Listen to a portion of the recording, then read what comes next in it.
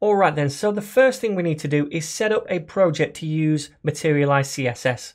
Now, as you can see, I've already opened up VS Code right here, and I've got a file called index.html open. Now, this is empty at the minute, but this is where all of our code is going to go, at least for the first half of the playlist. Now, one of the cool things about using VS Code is that it comes baked with a package called Emmet. And with that, I can do a load of shorthand stuff like this. I could type out doc and press tab, and that's going to create this kind of HTML boilerplate for me with just a few meta tags, a title, a body, etc. So that's really cool.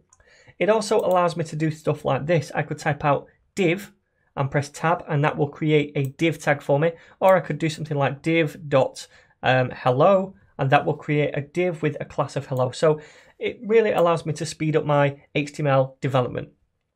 If you're using Atom or Sublime, you might have to install Emmet separately. If you're using VS Code, it comes baked in with it automatically. All right then, so let's just change the title here to something like Materialize CSS or something like that. Okay, let's save that.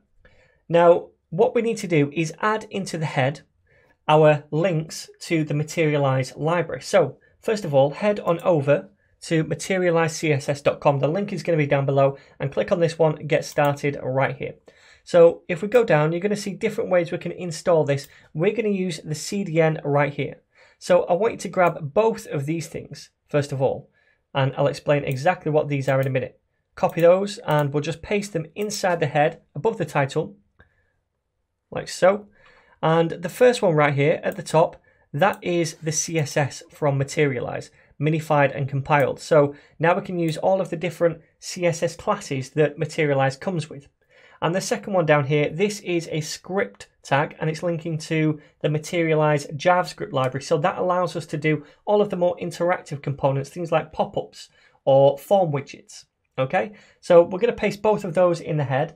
The next thing I'd like to do is scroll down here, and we're going to grab something else, and that is the Google font icon library, which is right here. So let's copy this thing, and we'll paste that inside our head as well. And this is going to allow us to add different icons into our project. Things like a phone icon or a mail icon, stuff like that.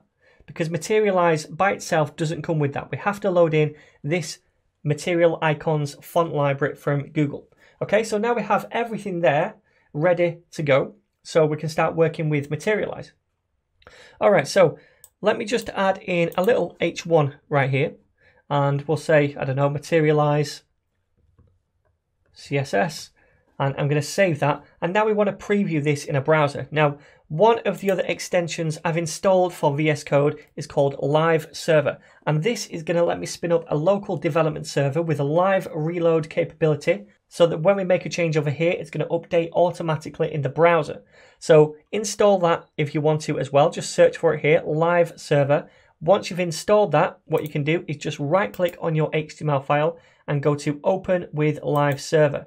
That is going to open it up in a browser for us. So whenever we make a change over here like so, it's going to automatically update in the browser, which is pretty cool.